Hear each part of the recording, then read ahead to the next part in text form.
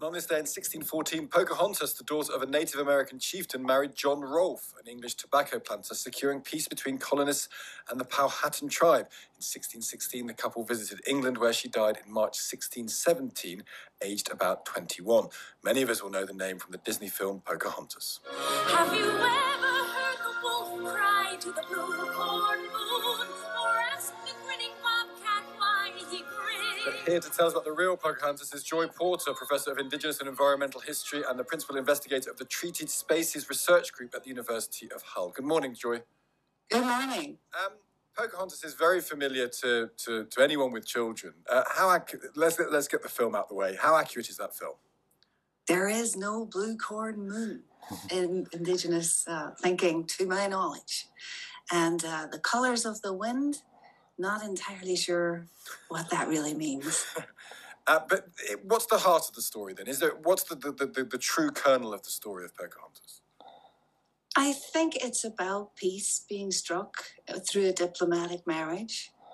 But let's not be confused. Pocahontas was kidnapped and forced really to assimilate into English mores and take on Christianity.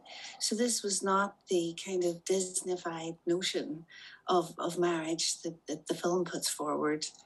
She's very much someone who's representing her people. And Pocahontas wasn't her actual name. That was just her childish name that she'd have been given when she was very young. Names of great significance within many Indigenous traditions, and giving a foreign culture your real name, which would have been Matoaka, would have been a power act that they didn't find out her actual name until much later. And did it achieve anything? This forced marriage, this kidnapping, was there peace for a time because of the union of John Rolfe and who we know as Pocahontas?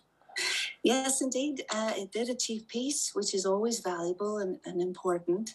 But of course, could arguably be commemorating different things rather than Pocahontas, given the tragic, really, circumstances of her life and how she dies and so on. You know, there are more positive things we could be, and other versions of Indigenous female identity we could be focusing on, especially given that Deb Haaland is a Laguna Pueblo woman and is currently Secretary of the Interior. In a way, it's kind of funny that the English are harking back to what is really quite a sad story. Well, tell us the sadness of that story. How did she die? What were the circumstances of her death?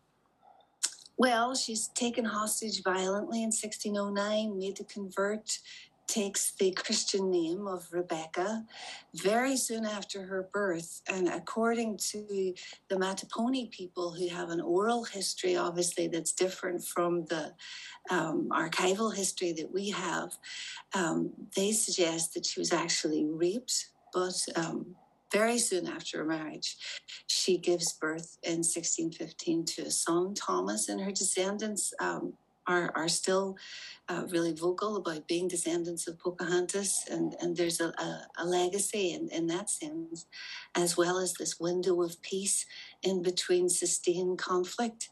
Maybe the bigger legacy is the tobacco industry that the English embed. But whether you see that as a positive thing is also another issue. We still have about 8 million a year dying from tobacco. So again, I'm a little bit confused why we keep harping on to the Pocahontas story. Well, I think it's because it was mythologized, and it's right to reflect on the truth behind the mythology. It's fascinating to hear that. You can't imagine the Disney company making a film about how tobacco was established in America. Joy, that's fascinating stuff. Thank you so much for joining us this morning. That's Professor Joy Porter.